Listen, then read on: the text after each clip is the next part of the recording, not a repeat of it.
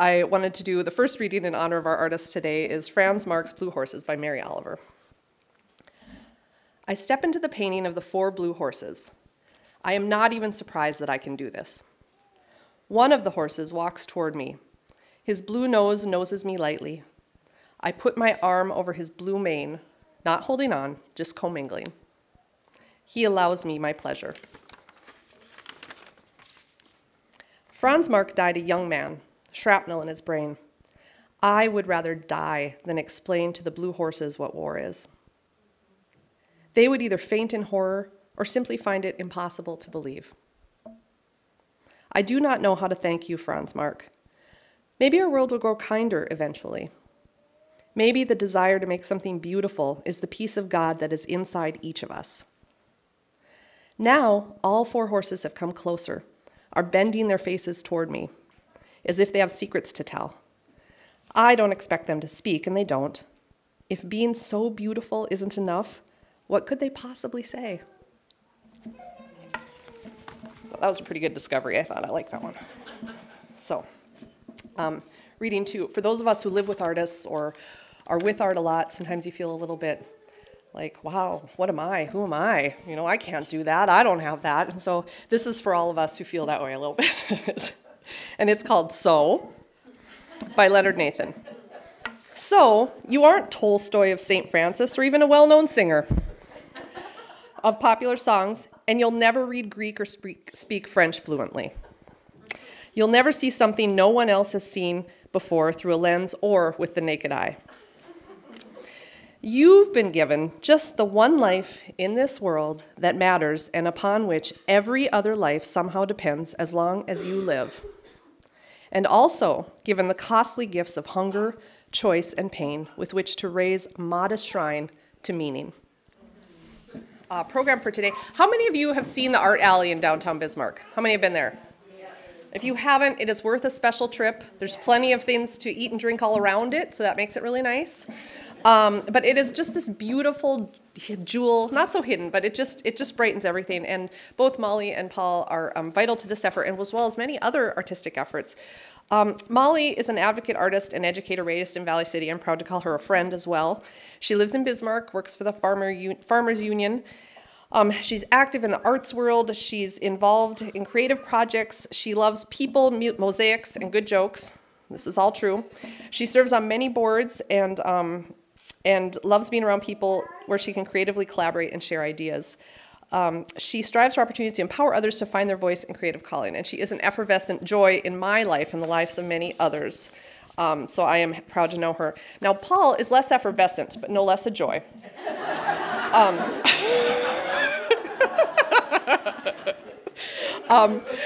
Paul has a BFA from the University of North Dakota and an MFA from Brooklyn College in New York. And he grew up in the Valley City, Marion area of North Dakota.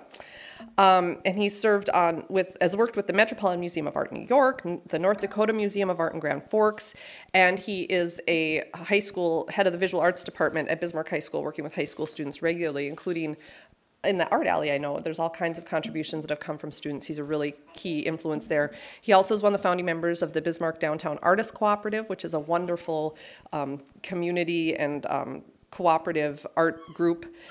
And I like this. I'm not going to read the whole artist statement because you want to hear from them, but I have spent the last 10 years reflecting on my art and looking at new directions. Where do we come from? What are we and where are we going? In those 10 years, my art's become a mix of styles, moods, and was in a state of flux. Meditations, my family environment, and the inner self become a focus in the pieces. So I will let Molly and Paul tell you more about art and this community and how it brings us all together. Thank you. I'm really honored to be here. I love the UU community, and I know many of you, and thanks for the introduction, Marnie. I'm honored to be a friend of yours and your families. In thinking about how to talk about the Art Alley and art in general, I guess I'll tell you a bit of a story. I really think art is all about community, and I brought a PowerPoint, so I kind of feel like I'm teaching a class up here, but that's not my intent. I'm a visual person, and I'm so happy that many of you have been to the Art Alley because I think it's such a wonderful addition. If you want to click through. that is, I was fortunate to submit a proposal that was accepted to add to the art alley, and I learned the art of mosaics through mosaic artists in Minneapolis. And again, it was all about community, my process in that. Those gals up there, and you know Aruna, I'm sure she's a member of this congregation, and we all created this together and installed it.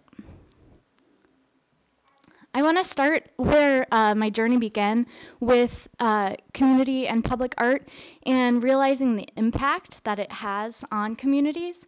I was living in Minneapolis, I believe it was 2010 to 2012 maybe, and I started working with St. Paul's Lutheran Church, which was in my neighborhood. I lived off Lake Street in South Minneapolis, and it's a nice neighborhood, and some parts of it are rough too. And it's a largely Latino neighborhood. So at St. Paul's Lutheran Church, I worked within the community there to do a project called Semilla. And Semilla in Spanish literally means seed.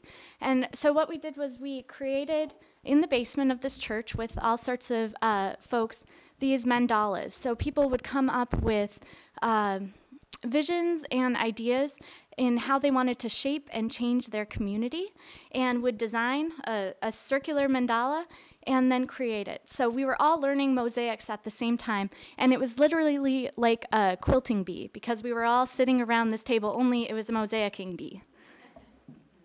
And then that is an extension of this project, Semilla. You can see the round mandalas peppered in there. And then I worked with a couple of lead artists to install this on the Hans Christian Andersen School, so not far from there. And we just involved an enormous amount of kids. And so this was really my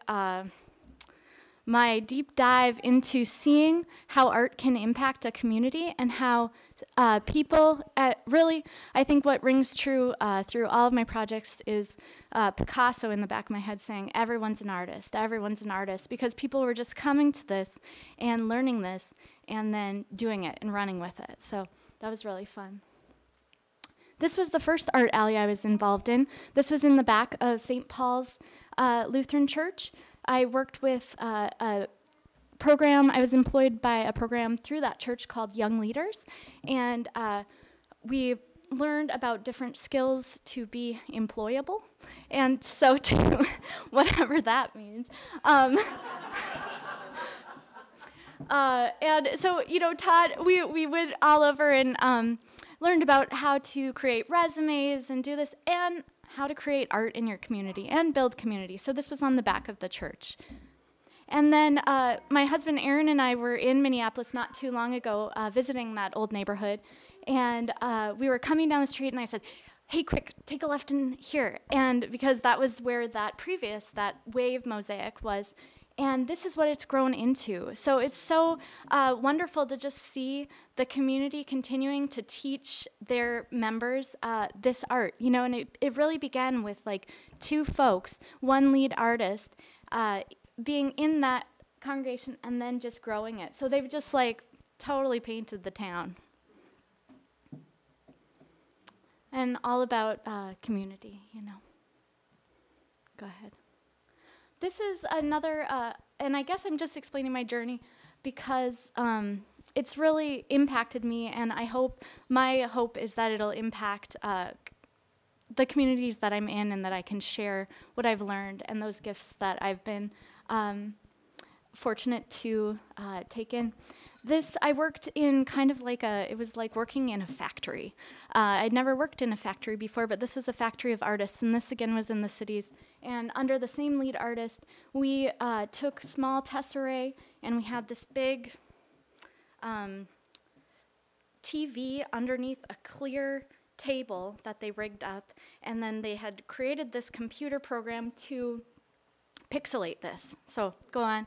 And that was the result. So that was just another experience where, you know, I had no idea what we were even totally doing, but just jumped into this community of artists, and I was taught. So I feel like there's such an importance in just teaching others, and that's what I was given.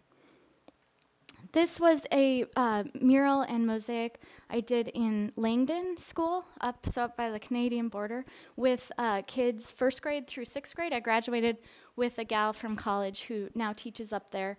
And it's just so neat to watch, whether it's children or adults, walk by something that they've helped create and say, I did that. And so I think that's really empowering, and one thing I love about art.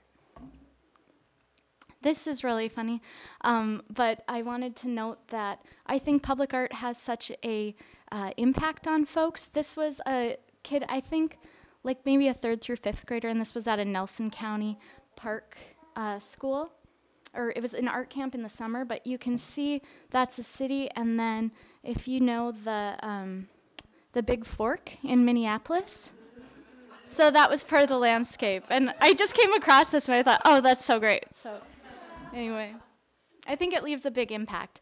And this is the project in the art alley, and I was so grateful and fortunate to have folks that wanted to come and contribute and learn. This was in my apartment, turned it into a studio for a while, and we all came together like that quilting bee and just pieced. And some folks had done mosaics before, some folks had not, and it was really neat to see it grow, because as I would post photos on Facebook, people would message me, hey, can I come get involved? And I was like, yes, please. So that was really fun. And then I love this picture because that's a friend's daughter, and just the joy. And then also my husband helped too, which was really nice. So thanks, Erin. But that's a bunch of us. And Laura, who's to the right next to it, I had seen her in the park. It was a community, I think it was Harmony Fest. And I had mentioned I was going to do this project. And she said, oh, can I come watch? And I said, no, you have to come help. So go ahead. And we really installed it together, and that's just such a fun thing for me, to be part of a community and teach folks too, and see them become empowered through what they're creating. That's Aruna. Nobody's having any fun, but go ahead. I think there's one more. Yeah, so I guess that's a little bit about my process. Nope, that's Paul. There you go. But that's a little bit about my process, and just I do find a lot of joy, and I do feel that everyone is an artist, and I've found that creating art with community just is such a fun thing. So I'll do a little plug here.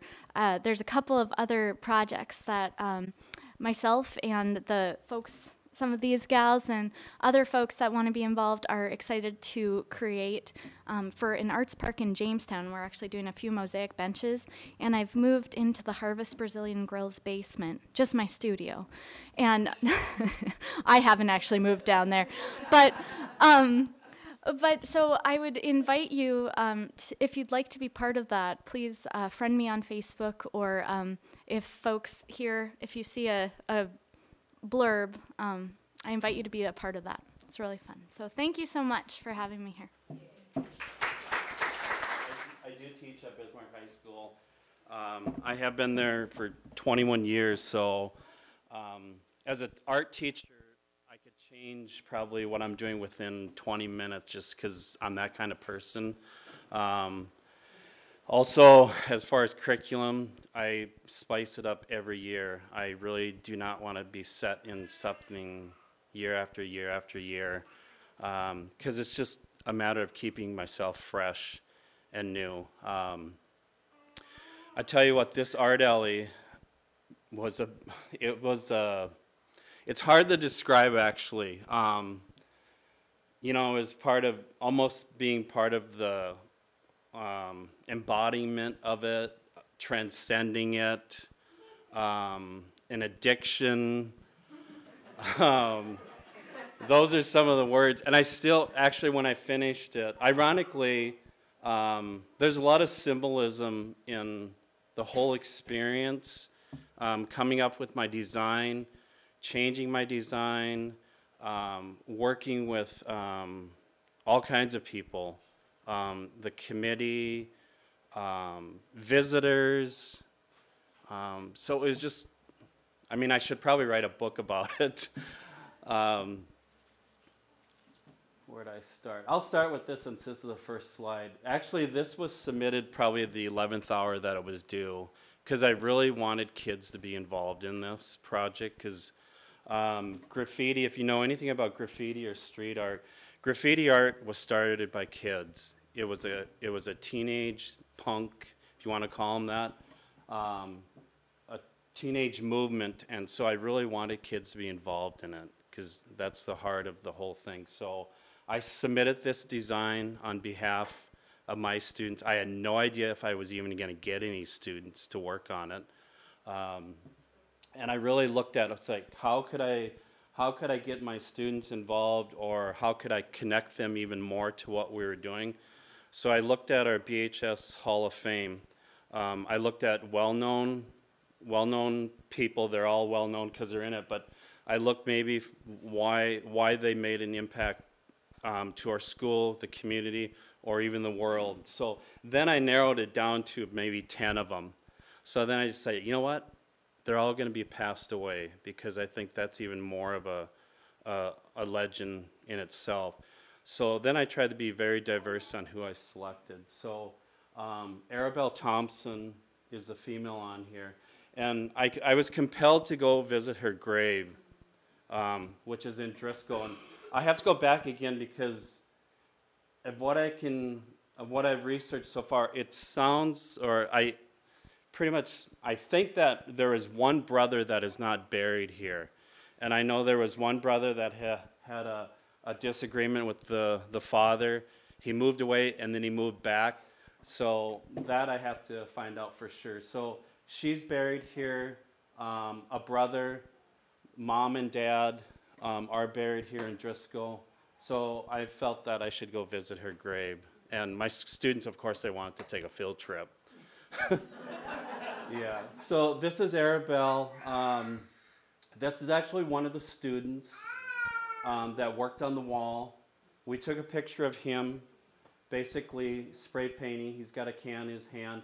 And then each of the students, and this design actually evolved because I did not have it completely completed when I submitted it, which, you know, I told my students I must have had a really good explanation of what I was doing because they bought into the idea. So each student had to come up with a duck, a rubber duck, to show either some ethnic group or some diversity. So I had one girl, she wanted to do the LGBT duck, the Mexican duck, West African duck, German duck, cowboy duck. There's a Hawaiian duck, military duck, and the Asian duck up there. So we tried to hit as many diverse things as we could, or people. So that's where it all centered. And people ask why ducks.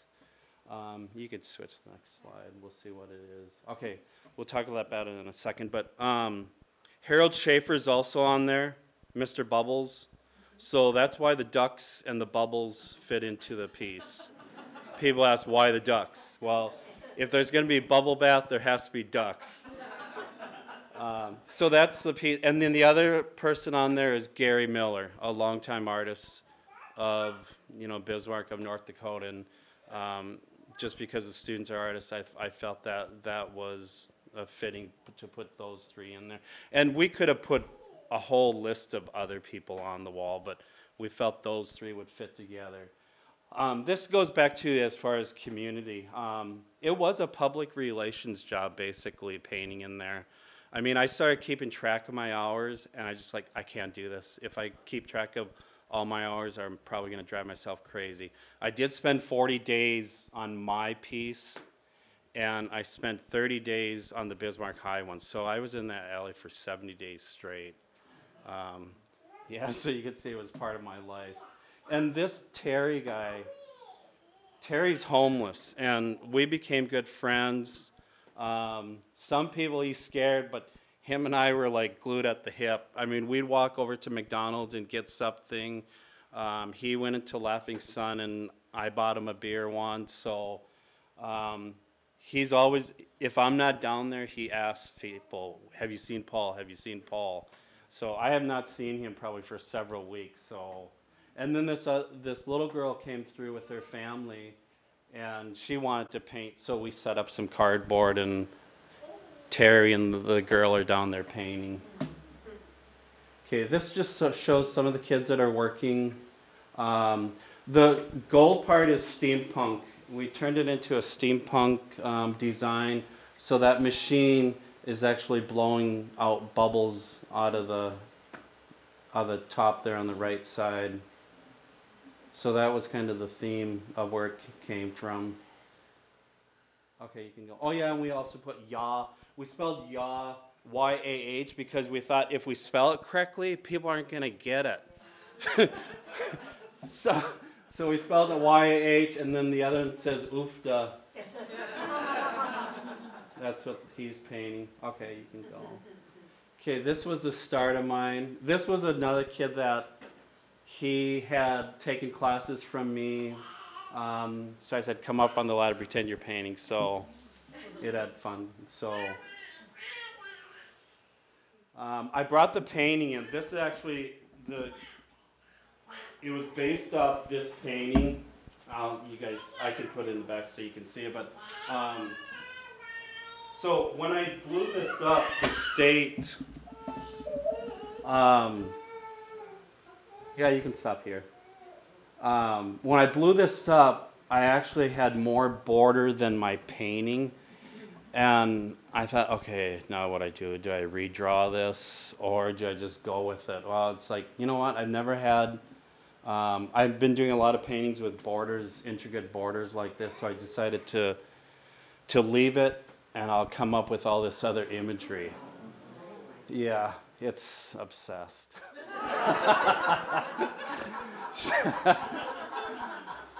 So yeah, the joke at the end, or close, are you done? Are you done? Or when you find the kitchen sink on the wall, it will be done. So if you've been down there, there is a sink on that wall. So you have to find the sink. Then it kind of evolved. You know, this back to community. Andrea, her work is on the wall. She was painting, actually go back to this slide. Yeah, right here. She was actually painting next to me. Her little design is actually incorporated into my piece. And then I changed a little. And the gal over here with the jars, there's a jar of choke cherry jelly on there. So I kind of was influenced by the artists that were around me. There's also, I actually had to go take several trips back to the Heritage Center because I was running out of imagery. How am I going to make this fit? So, I mean, I was painting and thinking and designing as I was going. Also, the heart is in the center of North Dakota, which is in Sheridan County. People ask me, why isn't it up in Rugby? Because that's not the center of North Dakota. So I focused on the heart, and this heart is German. That one is Norwegian up there. There's a native heart design up there, and then the Irish heart. So I kind of looked at the groups that are in North Dakota, and I really want to put more emphasis on Native American culture on this piece, just because I think this was, I don't know, I can't remember the timeline now, but, and then at the very end, I just wanted to put water over the whole thing, water bubbles, and I did that on a few spots. So another thing too, on the right side, up where the blue is, I started that pillar, carried it, and then I invited 3 other artists. I'm a rebel. Sometimes we'll just say not a rebel, innovator. I invited 3 other artists to collaborate on the pillar that were not selected as far as being part of the alley, because I wanted to, the committee said we could do work on a pillar next to ours if it hadn't been chosen. So I invited 3 other artists to collaborate on that pillar with me. So I started it, And then another artist came in, and a second and a third artist. And then I went back in and did some things to kind of blend them together. So to me, I love that piece that the four of us kind of collaborated on. Okay, you can go on. There's Andrew and I having fun. Here you can see the process. Is that all of them? Okay, so that's kind of the process, or some of the thinking. I hit a lot of things in this mural that I really usually, some people I've shared, so if you go back to it, definitely look at every single inch. Because I include, there's actually I believe, seven world religions on here, symbols, including Islam. So I really want to embed a lot of things into this piece. I did have a pipeline on here, but I painted over it because too many people were saying it looked like something else, and I will probably go back in and paint it on somewhere. But it was painted in a very symbolic place as far as the, I'll just tell you where it was at. It was on the turtle shell, right below Lawrence Welk. There is a mosquito on the wall. I actually painted a mosquito on the wall. NDSU football only went on there because of UND going on there twice. I graduated from UND. In fact, well, if you've seen the wall, the water droplet, I think it's up here. It's the only part on the border that has blue on it.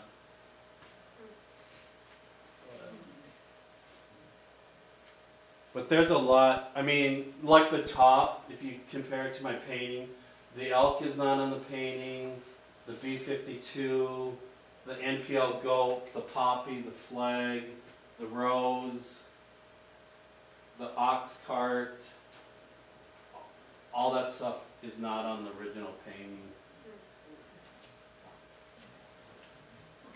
Okay, that's it.